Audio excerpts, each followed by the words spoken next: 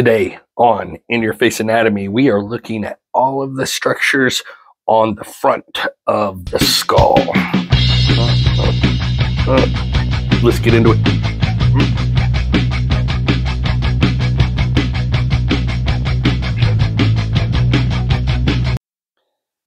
All right, next up we've got the front of the skull, all of their features. So I took the cap off and I'm just going to set my skull on top of it here so we can see everything. I don't need the top for this. All right, the front of the skull. So the first thing we've got is the perpendicular plate. So the perpendicular plate is also part of the ethmoid bone. Remember we had the crista galli on the inside of the skull where it pokes up. Turn it back around so we can refresh that. There's my crista galli of my ethmoid bone poking up.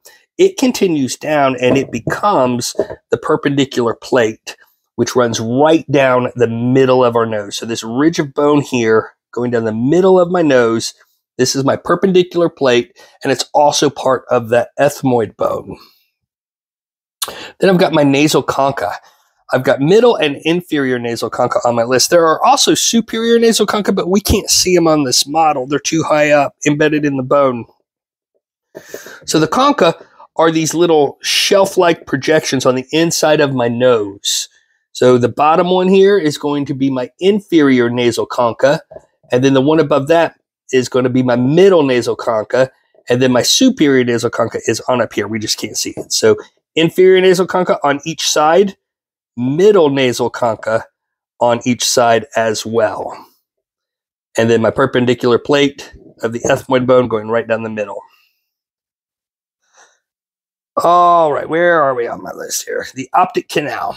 So the optic canal, of course, it's going to be in the eye. Optic tells us it's going to be in the eye, in the very back side of our eye. So if we're looking at our skull straight on and we go and give it the little cockeye look through it, at the very back of our skull, we have this perfectly round hole.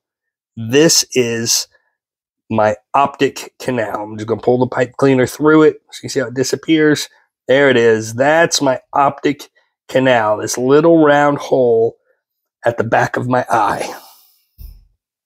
All right, then I've got my inferior orbital fissure. So that is going to be the big gash. If you look at the back of the eye, I've got two fissures. This is my inferior orbital fissure on the bottom, and this is my superior orbital fissure on the top, and that's the big gash of bones. We can see it from the inside of the skull as well, and we can at least see the superior one. That's my superior orbital fissure. But in the eye itself, inferior orbital fissure, superior orbital fissure, optic canal. All right, then I've got my infraorbital foramen. So infra is just short for inferior. Orbital, of course, we're talking about the eye, and foramen means hole. So we're looking for a hole below the eye, and that's going to be this guy right here. And it's on each side. This is my infraorbital foramen. And then I've got my supraorbital notch. So supra is just short for superior. Orbital, again, is the eye. And you can see that little notch of bone right there where my thumb is. You can hear it as my thumb grabs it. See the side of the little one as well? That is my supraorbital notch. And then lastly, we have the zygomatic arch. So the zygomatic arch is just the arch of bone on each side. So this here is my zygomatic bone, of course. This is my zygomatic arch. Zygomatic arch, zygomatic bone, zygomatic arch on each side. And that is the front of the skull. Good luck.